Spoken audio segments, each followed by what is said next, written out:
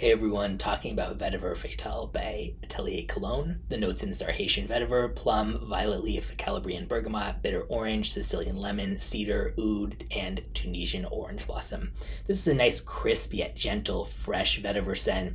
Sometimes the lightness of Atelier Cologne fragrances can make them feel like they're lacking a little bit of personality to me sometimes, and I don't even mean the low longevity and projection factor, which this one doesn't even have that issue, because I'm fine with that personally a lot of the time if I really like the smell, but they're just, the scent profile is done in almost like a very watered down way a lot of the time, but here, really nice and doesn't have that issue for me.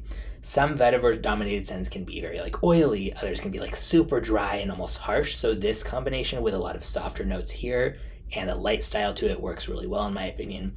Very professional and clean, workplace safe type of scent. Leans masculine to me and rated as like unisex leaning masculine for Granica. Moderate to good longevity and moderate projection, and I'll link in the description where you can check it out.